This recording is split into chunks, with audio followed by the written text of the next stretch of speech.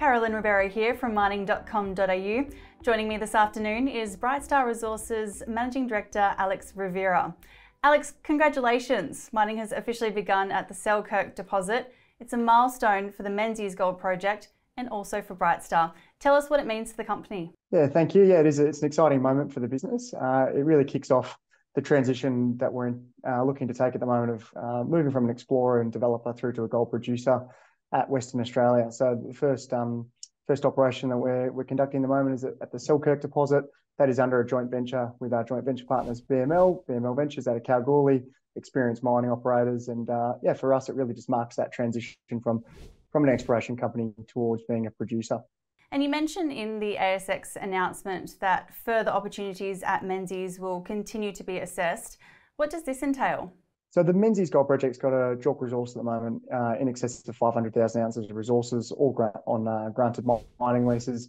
The Selkirk deposit's actually a very small subset of that. So for us, there's a lot of other opportunities that we're assessing at the moment, broadly as part of a scoping study, but more so as in terms of near-term mining opportunities, in addition to the Selkirk opportunity. So for us, the ability to continue to roll out potential mining scenarios at Menzies is a really attractive proposition.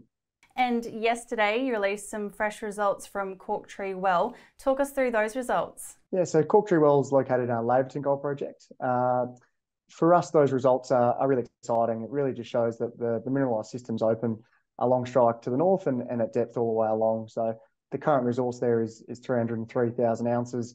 We really see Corktree as potentially being the backbone of future resource growth. So that was that bespoke RC drilling program had two defined aims and both were successfully completed. So for us, it really does show that the opportunity to the north is real, and we'll be commencing an air core drilling program up there in early September in order to delineate targets for RC drilling. So for us, Corktree is really exciting from a resource growth perspective. So you've just mentioned more drilling at Corktree, but moving forward, what else can mining.com.au investors expect to see from Brightstar over the next 6 months? So in the short term, we'll be looking to release our scoping study in the next few weeks. That'll really show the anticipated development plan for both the Menzies and the Laverton Gold projects. So for us, it's utilising the fact that Menzies is an advanced gold project. There are processing plants in the district that do have available capacity. So really looking at a toll milling kind of potential down at Menzies.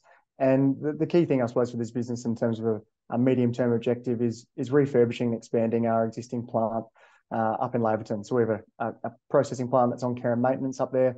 As part of this study, we're assessing the expansion of that and being an owner-operator miner with a Laverton Gold Hub. So for us, first cab off the rank in terms of news flow and catalysts for the next 6 months is that scoping study, and then really just proceeding into a pre-feasibility study. So further drilling, both infill and extensional, and advancing towards production.